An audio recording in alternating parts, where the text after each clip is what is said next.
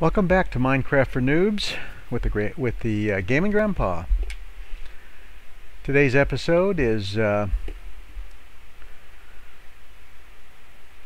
we visit a village, and we'll recount that yesterday when we shut this down, we had just created a bed, and there it is. And we had also looked across and saw something that might be a village. So we're going to find out now, just number one, how good our bed works, and number two, whether there's a village over there. Oh, look, our bed works. We're sleeping. And lo and behold, instead of waiting 8 or 9 minutes for the night to go away, it's gone. So let's go up and look in our window and listen.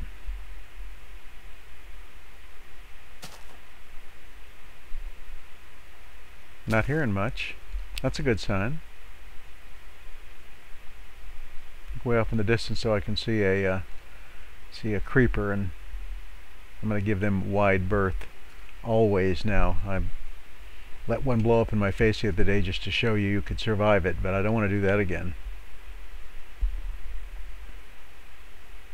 Everything's looking pretty good. Oh, I hear something. Make sure there's nothing lurking down the start of our mine. Take stock of our inventory. Looks like we've got plenty of wood, plenty of food. We've got weapons and we've got picks. Just about everything we need to go on a little adventure.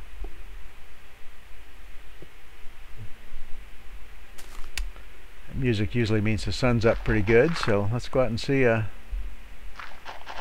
it looks like out here. Look around.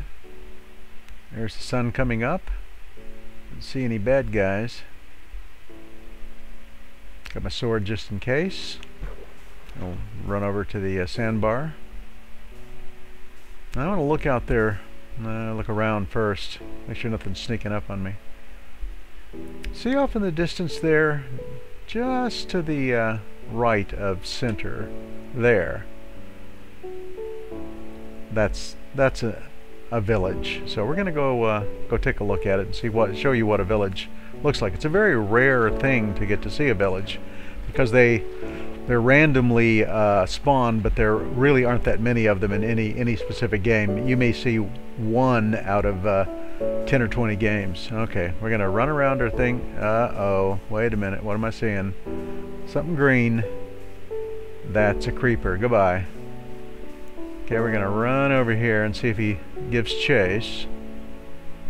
Okay, he's coming this way, but kind of slow. And if you're out of a certain range, 8 or 9 blocks, he won't pay any attention to you. But if he gets within that range, he will pursue you. So I'm not even going to go near him. I'm going to jump in the water, swim across the cove here, and see if he follows.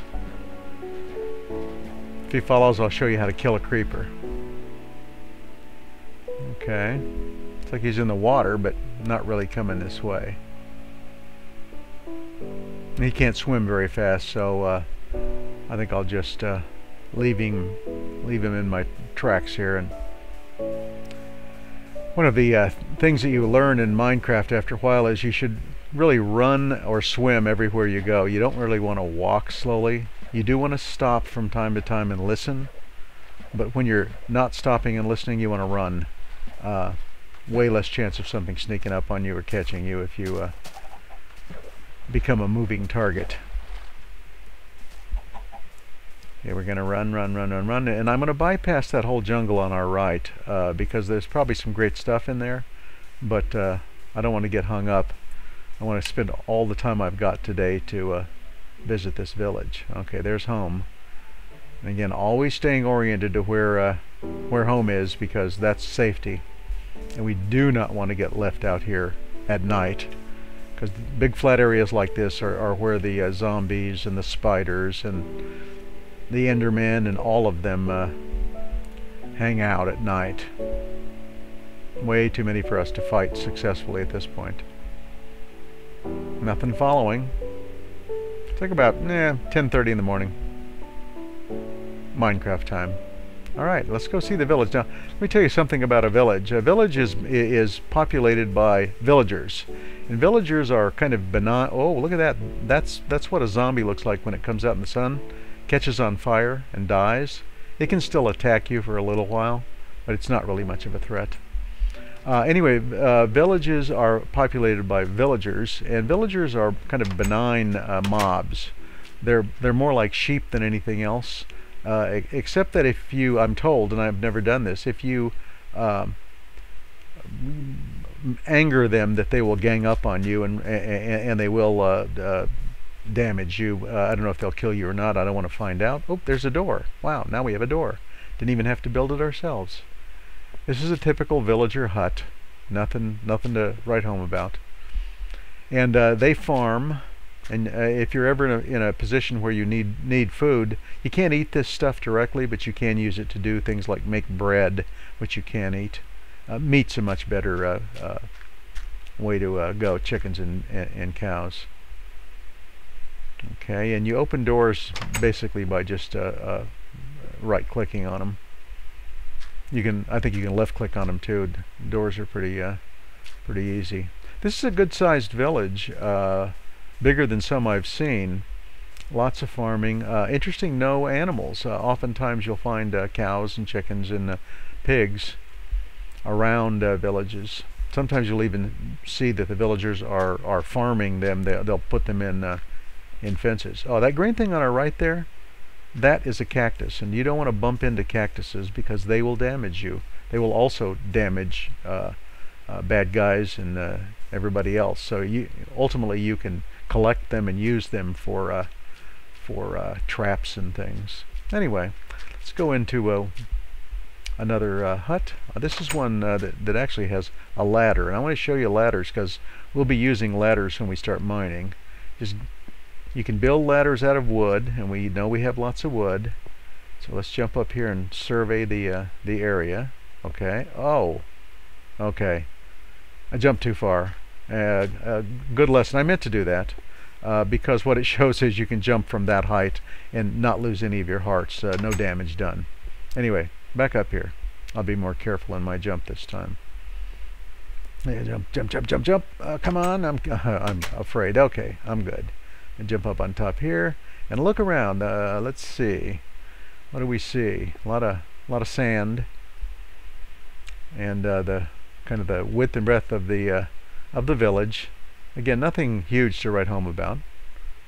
About noon now. Little afternoon. Do notice that the clouds and the sun are going in the same direction, and that direction is, for lack of a better compass, west. The sun will set in the west and rise in the east. The moon will rise in the east and set in the west, just like in the real world. So that means we're now looking north toward our jungle, and there's our island. And that means that direction is where the moon will come up. That's east. So it's kind of a lesson in keeping oriented. Let's jump. Okay, we're on the roof. Woohoo! No damage. Might come in handy someday if you need to evade a zombie that's chasing you. I don't know.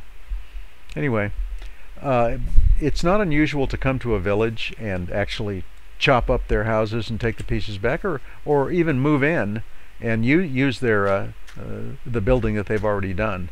I've done it once. It's not that big a thrill, and it's, you know, I don't know. It's like visiting your relatives or something. It's different, but not real hardy Minecraft stuff. Okay, whoops. I'm seeing the sun kind of get around, start going low, so I need to hurry up and finish my survey. Sometimes you'll find chests inside of these houses. Sometimes you'll find kilns, and sometimes you'll find libraries with books. Again, books come in handy later on when you're making enchantment tables and things like that. Looks like this is slim pickings in this place, and I'm not really gonna. Let me see. Now that's interesting. I don't know what that black thing is. I would be very surprised if it were made out of something valuable, but it almost looks like that it could be a Well, I'll just knock it down and see. I didn't get it yet. Oh, there it is. Okay, and get ourselves some more torches. Oh, there it is. Okay, it looks like it's black wool. Whoopee. Now we have black wool and white wool. Anyway, I'm not going to take anything else from the village today because number one, I don't want to anger the villagers, but also I think the time is running a little low on us here. I do believe the sun's going down. Sky's a little bit less bright, and so I'm gonna run off here and whoa, wait a minute, something isn't right. I don't see our island because I'm running in the wrong direction. Oh, okay, so I meant to do that to show you how easy it is to make a mistake, and this is a mistake that could be fatal because the sun is going down real fast and we need to get home because the bad guys are going to be coming out soon, and we don't want to be caught out. It's the fastest way to die is to be out at night without any armor, without any protection at all. And so there's our island. We're going to take the shortest and fastest and actually the safest route there, and that is we're going to swim. So here we go. A little nighttime swim. You will actually see zombies swim and skeletons swim and cows swim. Everybody can swim. Nobody can swim as fast as we can, and things work out. We'll make us a boat and float around. A boat is like one step better than swimming because it's you move a little bit faster. Anyway, just a little bit to our left there, you can see our torch that we put on the sandbar, or actually on the edge of the mainland there. But our island is still pretty easy to see. It's not so dark that we're totally black, which really would have been dangerous, especially again if we hadn't had a torch put out. Okay. Next thing we need to be concerned about is that something crawled into our house while we were gone, so we're going to be cognizant of that. Here comes the moon again. Okay, we're home. Let me see. Listen, listen. Listen. Nothing. Okay, let me see if there's anything. Listen. Nothing. Yahoo! We're home safe. And, oh, by the way, we brought a door with us. Woohoo!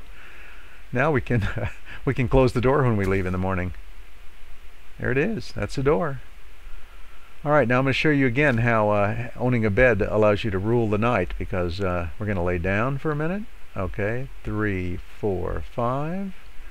We're going to wake up, and look, it's morning. We survived a night in about 4 or 5 seconds. So that's today's lesson. You know what a village looks like, and we've survived another one.